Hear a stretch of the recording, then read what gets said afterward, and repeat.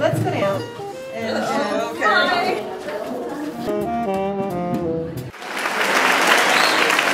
Bonsoir à tous. Good evening. Welcome to the very first national finals of Poetry and Voice. So let's begin by welcoming onto the stage our 9 finalists.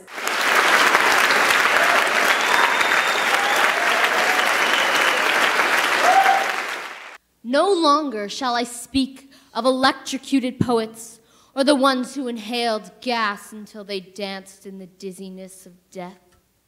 I love it. I live for the stage, and it was a really great experience. I'm really glad I came this far. The first 2 poems I did were very happy poems, and so I wanted something more darker, and I went to Dickinson. A service like a drum kept beating. Beating. Him still must serve, him still obey, and nothing act, and nothing say. I chose it because it was about female oppression and female empowerment. Premier tour de la section française. Dans ma cervelle se promène, ainsi qu'en son appartement, un beau chat, fort doux et charmant. Charles Baudelaire, c'est mon poète préféré, donc je me suis dit, il faut que j'aille un poème de Charles Baudelaire. Si je partais sans me retourner, je me perdrais bientôt de vue. Dans le fond, c'est des poèmes j'ai choisi en fait parce qu'ils m'ont touchée. Pas parce que nécessairement j'ai vécu quelque chose qui ressemblait à ça, mais c'est venu me chercher. Je les ai choisis surtout parce que les narrateurs, c'est à la première personne, alors je peux vraiment être reliée à la poésie, dire je et là comprendre les émotions. Regarde l'eau, comme elle file par la faille entre nos 2 ombres. C'est la fin qui nous passe le goût de jouer au plus fin.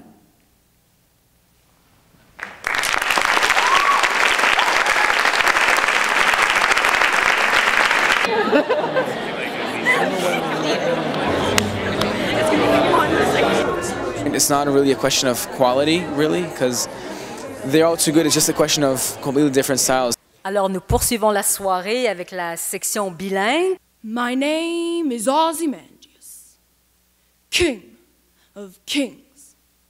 Au moment où on l'a écrit, il était valable, mais je pense qu'il est aussi valable dans le monde d'aujourd'hui. Once you recite it, it's as if you're the author. Avant que tout éclate en morceaux, j'aimerais écrire dans ta main un tout petit poème du bout du doigt.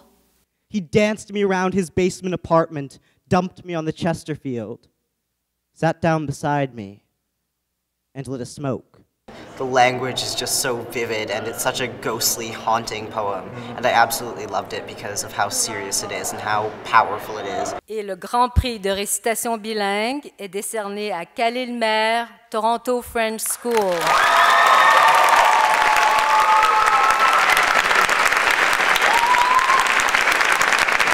Everyone's just become so close. And I think part of that is because we're not all competing against each other, but it's also just the type of people here are so great. Et le premier prix de la récitation française est décerné à Sarah. On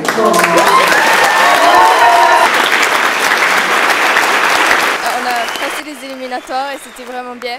Mais après, nerveux parce que là, on entend les autres et on voit comment ils sont bons. Et là, à la fin, oh, béatitude. First prize for the English prize stream, Kyla Kane. Congratulations.